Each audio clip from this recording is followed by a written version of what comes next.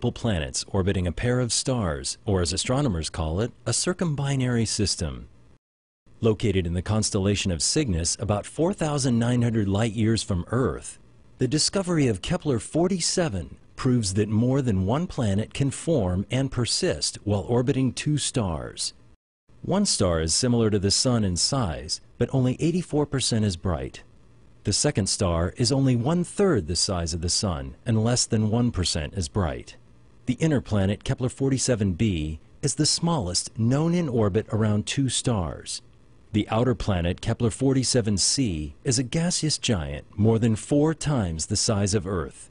Astrophysicists believe it might have an atmosphere blanketed with thick, bright water clouds.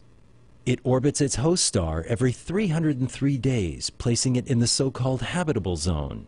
This is the region in the planetary system where liquid water could exist on the surface of an orbiting planet.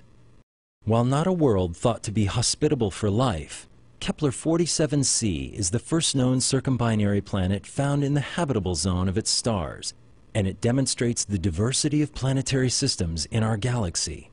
This discovery represents an important step for the Kepler mission in the effort to find Earth-sized planets in the habitable zone of their host stars.